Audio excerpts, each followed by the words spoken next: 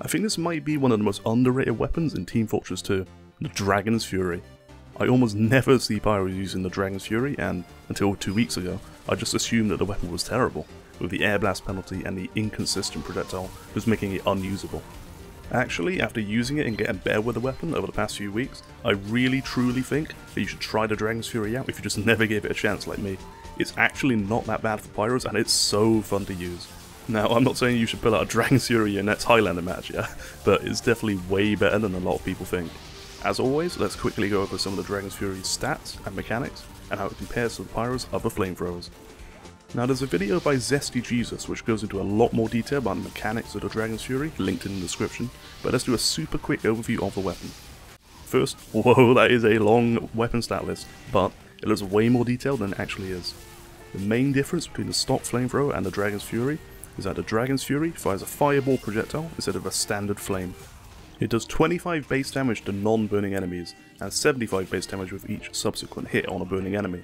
What this means is that as long as you hit a burning enemy with the center of the fireball, and it has to be the center, you'll deal 3 times as much damage on a hit with an ignited enemy than you would against an unignited enemy. As long as your fireball hits a burning enemy, you're going to benefit from a 50% faster firing speed, and you don't have to hit an enemy with the center of the fireball to get this attack speed bonus. You can hit burning enemies with the edge of the fireball and maintain that fast firing speed, but you're only going to do triple damage if you hit enemies with the center of that fireball. The Dragon's Fury has a much higher range than Pyro's other flamethrowers, and it certainly makes a difference in an actual fight, and this is one of the biggest benefits of using the Dragon's Fury. Hitting an enemy with a fireball will also apply 3 seconds of afterburn, and each subsequent hit will add 3 more seconds, up to a cap of 8 seconds I believe. Hitting an enemy with the center of the fireball will also apply knockback, like an air blast almost, so mastering this knockback mechanic is going to be critical to improving your consistency with this weapon. The big downside of the Dragon's Fury is that 50% slower air blast speed. The flamethrower can air blast every 0.75 seconds, whereas the Dragon's Fury has a massive 1.6 second cooldown. On top of that, you only have 8 air blasts with the Dragon's Fury, because it uses 5 ammo and you have 40 available, compared to the flamethrower's 10 available air blasts. The air blast also can't be used while the weapon is repressurizing, meaning that you can't shoot a fireball and then air blast right after you fire. This delay and the overall slower air blast speed is the main reason why this weapon isn't considered great. However, you don't actually use air blasts that much in practice, and I'm going to show you why the Dragon's Fury is actually way better than many people think. Also, just as a quick note, the Dragon's Fury weirdly does less damage to non-burning enemies instead of extra damage to burning enemies. It's weird, but this basically means that fireballs will do 75 base damage per shot against buildings, but will only do 25 per shot against non-burning enemies, as this thing shreds through engineers' buildings. If a fireball hits a wall or a surface, then it won't deal damage or linger like the normal flamethrower, and there's some really weird bugs where if certain projectiles hit the fireball, such as rockets or flares, the fireball won't do any damage. Now, I don't think I've ever encountered this bug like in an actual game, but it definitely exists and it's something to think about. Another weird note, you can actually get triple damage against enemy pyros with consecutive fireballs, but for some weird reason the snipers who use Darwin's Danger Shield are just immune to the triple damage effect. It's actually really annoying to deal with. Just something to keep in mind if you fight a Darwin sniper at that point blank range. Now, I consider the Dragon's Fury to be a completely different way of playing Pyro. Usually, the Pyro is a jack of all trades generalist class, but the Dragon's Fury flips all of that on its head and turns Pyro into a full-on offensive power class. It's common to play as a frontline brawler as a Dragon's Fury Pyro, instead of a supportive class that hangs around teammates who need a little bit more help, such as medics and engineers. When you think of it like this, it's almost better to compare a Dragon's Fury Pyro to like a heavy, who focuses on dealing huge close range damage in those fights. The Dragon's Fury pretty much reverses what Pyros are usually good and bad at. So for example, Pyros are normally really good at spy checking, good against soldiers and demomen, good against groups of enemies that you can light on fire and extinguishing teammates, and good at stuffing enemy Ubers and pushes. But in comparison, a Dragon's Fury Pyro is usually amazingly bad at all of these things, so you become a single target burst damage machine. You can definitely fight against multiple unaware targets, it's just not really good to fight against several enemies who are very aware of you and focusing you down. With the normal stock flamethrower, Pyros are pretty weak against scouts, engineers, NG buildings, and heavies, and Pyros don't really have great burst damage with their flamethrowers, instead relying on combos, such as shotguns and flare guns for decent burst damage. The Dragon's Fury in comparison makes Pyro amazing versus scouts, great versus engineers and NG nests, pretty good versus heavies, and gives Pyros amazing upfront burst damage against single targets or unaware groups of enemies in a line or a corridor, for example. It's a totally new way of playing Pyro, and it's pretty effective if you get good at it, and definitely one of the most fun Pyro playstyles. I really recommend trying it out if you're just a little bit bored of the normal flamethrowers, or you just want to spice things up. Let's see how to play the Pyro with the Dragon's Fury versus some different classes, which secondary weapons to use, a couple of playstyles you can try out, and some combos you can use to improve the consistency of the Dragon's Fury. Pyros who use the Dragon's Fury will benefit from huge burst damage, but it's certainly a bit hard to hit consecutive fireballs. Since you need to constantly hit your Dragon's Fury fireballs to maximise your damage, it is useful to light an enemy on fire before engaging them. I got this a reverse combo style. Lead with your secondary weapon to light the enemy on fire at medium or long range, and then switch to your Dragon's Fury and focus on hitting your fireballs on massive damage. You can use a detonator with the Dragon's Fury, and it's definitely a good option, but I think that the Scorcher is the absolute best secondary to use with the Dragon's Fury. I'd focus on these two secondaries, and there's good reasons why I don't recommend using others. There's no reason to use a shotgun because all of your burst damage is concentrated in your primary weapon. Switching weapons makes you lose the Dragon's Fury's ramp up damage and faster fire rate, so why would you switch to your shotgun to do the same damage a ramped up fireball would do, but only slower?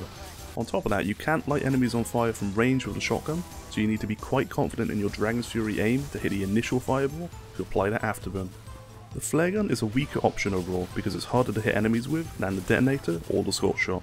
Compared to the detonator, which grants manually detonated AoE afterburn, and the scorch shot, which grants AoE afterburn and a knockup, the flare gun is comparatively weak and doesn't really offer that much for a Dragon's Fury Pyro. And again, why bother switching to the flare gun when your Dragon's Fury fireball does almost the same damage as a crit, but way faster? The Man Melter, I mean, it's fine I guess, but if you need to extinguish a teammate, then you'll probably be doing it before or after big fights, or when the repressurization's slow isn't really an immediate problem for you. It's definitely fine, and the extinguish mechanic can be useful here and there, and leading with a 90 damage crit is certainly strong, but the scorch shot for me is just way more consistent, offers some mobility as well as a knockup. It's just a very, very strong weapon. We're not even going to talk about the gas passer, which is just atrocious overall, but the thermal thruster is a great secondary to try out. Certainly not on the level of the scorch shot, but you can do some really cool flanks, and even escape from tough situations with the jetpack. But you know, for now let's just focus on the scorch shot. There's a Scorch Shot and Dragon's Fury combo that you can do to dramatically improve the consistency of your fireballs. Since the Scorch Shot knocks enemies up and pretty much stuns them, it makes the fireball way easier to hit. You can even knock enemies back into the second Scorch Shot explosion to mini crit them and then reapply a full strength afterburn. It's a really deadly combo, and it definitely makes the Dragon's Fury a lot more impressive and a lot more consistent, which is the main downside to this weapon. So any methods to improve the consistency is absolutely vital. You can obliterate heavies with just a few fireball shots, and it definitely takes this matchup from painful to winnable. If you can surprise the enemy heavy and land your fireballs, then you should be able to take them down. Heavies are very slow, so landing fireballs on them shouldn't be that hard. You just need to take into account the knockback caused by that fireball explosion. Apart from that, the Dragon's Fury is an amazing weapon to use against heavies, because you can burst them down quickly before they can react, or finish you off with their deadly minigun at close range. Pyros usually get destroyed by scouts in 1 vs 1 matchups, but the Dragon's Fury gives you a fighting chance against good scouts, and it completely destroys newer scouts. You can burst an enemy scout in 2 fireballs, and it's super fast. It's actually amazing how quickly you can kill a scout who doesn't respect the damage of the Dragon's Fury. Now if you're having trouble against scouts with the normal flamethrower, definitely try out the Dragon's Fury and turn the tables on them. Fighting against enemy Pyros can be a little bit of a skill matchup. Pyros can actually reflect Dragon's Fury fireballs, so if the enemy Pyro is good, then it can be kind of a tough matchup. However, most Pyros won't try and reflect your fireballs, so you'll outdamage them and outrange them with the Dragon's Fury. You can destroy enemy Pyros pretty quickly, but you need to have good aim and be quite consistent with your fireballs, otherwise the enemy Pyro, with his more consistent and easier to use flamethrower, will just take you down. The Dragon's Fury is definitely a high risk, high reward weapon, so missing a couple of fireballs can be absolutely devastating. But on the other hand, if you hit all of your fireballs, the weapon is amazing, and it destroys a lot of classes at close range, including enemy Pyros. Another benefit of the Dragon's Fury is that it completely annihilates engineers and their buildings. You can get the full triple damage and 50% increased fire speed when you hit an enemy building, so you can shred through sentries and also hit engineers who are hiding right behind them, since the fireball goes through multiple targets. Using the Dragon's Fury along with an Uber to break through an enemy engineer's nest is definitely a really strong tactic, and it's even good against gunslinger engineers and their mini sentries. Now since the Dragon's Fury is a medium range, high damage projectile that travels in a line, you can use it to totally lock down tight corridors and staircases. Check out this clip of me on King of the Hill Harvest, and I'm just completely controlling the enemy's staircase and the access to the balcony and the health and ammo packs. It's also easier to aim the fireball because the corridor is so tight the enemy can't actually move around that well. If you hang around these kind of tight areas with the Dragon's Fury, you can have a lot of success and get tons of frags. Now we've talked about some benefits, but I can't deny that there's some big downsides. The biggest downside is the air blast speed penalty, and the fact that you have to wait for your pressure tank to refill before firing or air blasting again. There's definitely a big downside, and one of the reasons why many players use the other flamethrowers, because you know how important I think the air blast is to Pyro, and if you don't, then check out some of my other videos which go into a lot more detail about air blasting, mechanics, and why the air blast is so important for Pyros. Now the other problem is the inconsistency of the projectile. It can be kind of hard to figure out if you've actually hit an enemy with the centre of the fireball for triple damage, or you've just hit him with the edge. On top of that, the projectile means that a Dragon's Fury Pyro sacrifices a lot of supportive potential, for example spy checking or stuffing enemy Ubers. In practice though, I rarely use the air blast when getting clips with the Dragon's Fury, since I wanted to be firing my high damage fireball as much as possible, but access to a mediocre air blast is still useful in some situations. You can reflect some spam, you can get some reflect kills, extinguish teammates who aren't in danger, or use it to push away enemies or stickies for example. Now sure, you could be using the normal flamethrower, but you're not, so it's better to fully focus on offensive play instead of trying to be like a stopgap support Pyro. And this is the main reason I don't recommend the Man Melter or the Home Wrecker with the Dragon's Fury. Just use the Scorch Shot and the Power Jack, maximise your damage and your close range power blast potential, or you may as well just switch back to the normal flamethrower. Leave your other teammates and other Pyro players to fulfill that supportive role of spy checking and stuffing Ubers, because when you're using the Dragon's Fury, you're giving up Pyro's supportive benefits to become an offensive powerhouse. Now the Dragon's Fury is pretty unforgiving and it can be kind of frustrating for new players, but I really recommend trying it out though. It's so fun to use, and it's way better than people think, and even I thought it was garbage before I started using it. I'm going to keep using it after this video as well. It's really fun to use and it's surprisingly good. It just takes a little bit of time to get used to, and it requires some aim.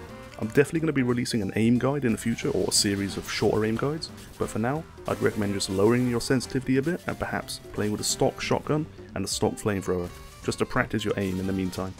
Then, once your aim is a little bit better, switch back over to the Dragon's Fury and Scorch Shot and have some fun. Now is it worth using the Dragon's Fury over the Degreaser or the stock flamethrower? In casual games or lower skill community servers, honestly I think you can get away with it. It's actually pretty good. I think as long as you have another Pyro on your team who's doing supportive things like spy checking or dealing with Ubers and projectiles, I think you can get away with it and it's actually really good to use. In higher skill games, or Highlander for example, I would say it's definitely inferior to the Degreaser and the stock flamethrower, because Pyro is all about supporting teammates in those higher skill environments, and those better players will typically punish your slower air blasts much more.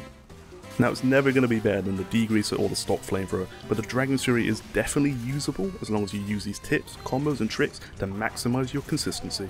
Really hope you enjoyed this video, and if you did, please subscribe and get out there and start destroying enemies with a super underrated Dragon's Fury.